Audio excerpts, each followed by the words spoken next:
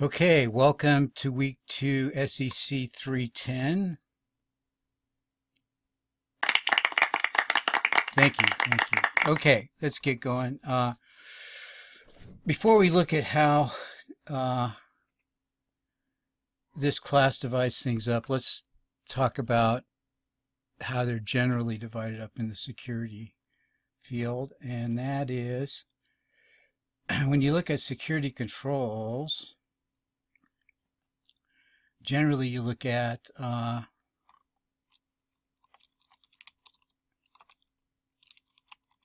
fall into 3 categories. One is physical security.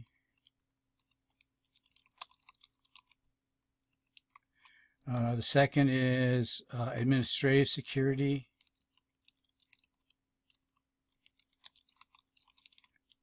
And the third is technical controls.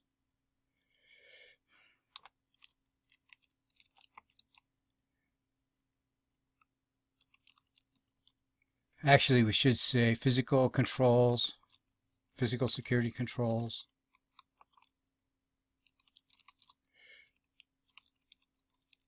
administrative security controls, and technical security controls.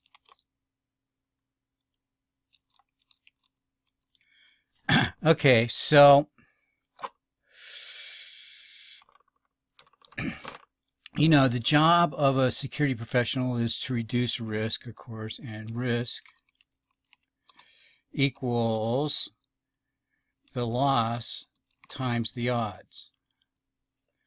So if something is a significant loss, but the odds are really small that it happens, that will reduce it.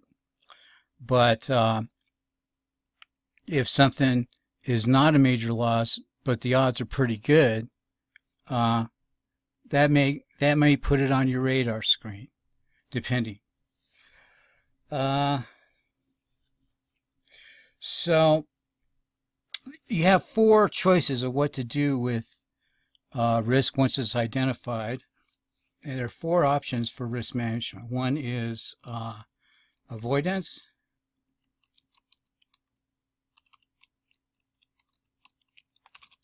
One is acceptance. One is transfer. And one is mitigation. So after you've calculated your risks, you can do one of these 4 things. Now, transfers generally buy insurance, or if you're hosting a website internally, you might decide to host a third party. That way, depending on your agreement with them, you could transfer some of the risk. Acceptance just means you put money aside for the eventuality of being sued. You know, a good example would be Google driverless cars. Well, they could buy insurance, but they could also just, you know, set aside a fund to pay out claims while they're experimenting with it. Avoidance would be if Google said, hey, we're not going to do driverless cars. The liability is too much. Mitigation would be working with the controls, the sensory controls on the driverless cars, and maybe buffing them up or making them more reliable or putting different controls in. Now, as a cybersecurity person, most of your time will be spent doing technical, deploying technical security controls like firewalls and, you know, IDS, IPS, things like that, and then testing them and making sure that they work as intended and there's not ways around them. With technical security controls, really, by deploying them, you're using the mitigation option for your risk management choice there. Let me do it like this just to make it a little clearer.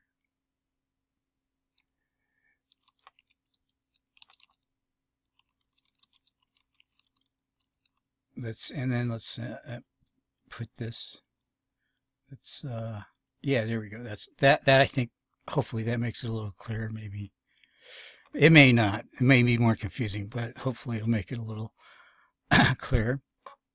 Yeah, so technical controls, that's where you're doing the mitigation, like you're trying to reduce the risk. And of course, you have to test them and redeploy them and, do all that kind of stuff. Administrative controls, this would be like background checks, as it mentions in the reading. And physical security controls are like closed circuit TV and fencing and bollards and things like that. So this unit focuses on these two. So let's talk about that. It's physical and personal, or I call this administrative security.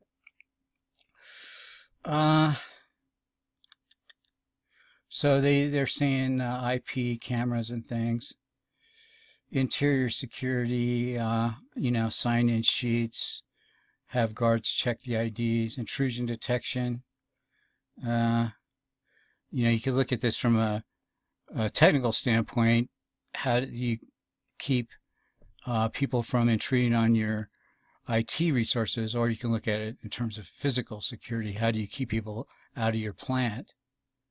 Closed circuit TVs, background checks. Okay, so that's all pretty good. Let's talk about, give like a couple of examples of these. This is from SANS, and there's a I'll put this below this video when I'm done, the link to this. So they talk about background checking, awareness training. And here's really the personnel security, separation of duties. So you don't put one person in charge of of a procedure from start to finish. You have other people look it over. Least privilege, you don't give your personnel more privilege with your resources than they need to do their job. Job rotation is you have someone periodically come in while they're on vacation and kind of look over their shoulder, make sure they're doing things right. Vacation and leave, again, this allows, while they're on vacation, mandatory vacation allows people to check over their work, make sure they're not committing fraud. Terminations, the main thing here, and this is harder than it sounds, but when somebody gets terminated, you want to remove their access to your resources. Monitoring and auditing, again, you need double checks in place so that fraud doesn't occur. Now, if these things aren't in place, what you can have is a situation like this one, where this little town comptroller, I think this town of Dixon that Rita Crundwell committed fraud on, is less than 20,000 people, and she, over a period of 20 years, stole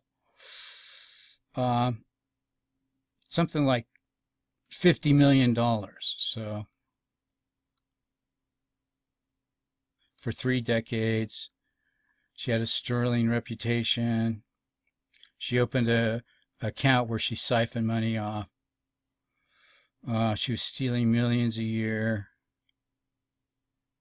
And what happened, how she got caught was, this is a great story. It was on American Greed, but she got into the horse breeding business, which is a very expensive hobby. And so she was, going to horse shows and things. How she got caught was, there was a week-long horse show, I think in Missouri or someplace, and they got a temp in there, and the temp noticed all this money was going into this account she set up to siphon off money, and that's how she got caught. This, if you can look it up, it's something, the cowgirl that could, or something. Ride 'em Cowgirl might be the name of the episode, but it's a pretty good explanation of what can happen if you don't have good personnel controls in place.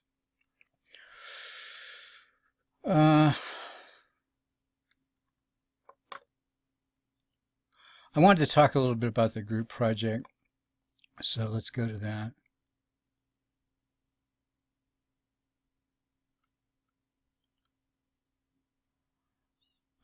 This is the reading. Okay, student teams will address current and evolving home security vulnerabilities with the consideration of smart homes. Okay, now smart homes, of course, means automation. You know, you can remotely using the web, you know, set your temperature of your thermostat and talk to your refrigerator and see, you know, if you need milk or not. See what's in there, you know, to see if you can have the ingredients necessary for a recipe or whatever.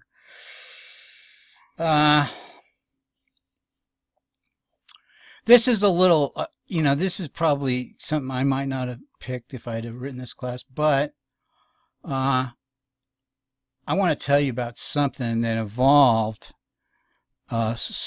consumer smart home type devices, and that was the Dyn cyber attack of 2016. This was a denial of service attack using a threat called Mira, and it involved mostly IP connected closed circuit TV cameras. So let's read what it says here. Took place in October. You probably remember this. Distributed denial of service attacking the DNS provider Dyn, which took out major services in Europe and North America. The groups Anonymous and New World Hackers claim responsibility, but they haven't been able to figure it out. DNS attack. Okay, it was executed from a botnet consisting of large numbers of internet-connected devices such as printers, IP cameras. That's where I think most of it came from. They finally decided. Residential gateways and baby monitors that have been infected with the Mira malware. So that could be a part of your presentation. You want to look for other, you know, holes and vulnerabilities and things that have been in the news regarding the cybersecurity implications or you know, home invasions. How does a smart home respond? Things like that. So again, you know, it's kind of a different topic, but I divided you guys up into 4 groups, so you should be able to do it. Let me know if you have any questions. Thank you for listening to this. I'll put some links down below. Have a great week. Bye.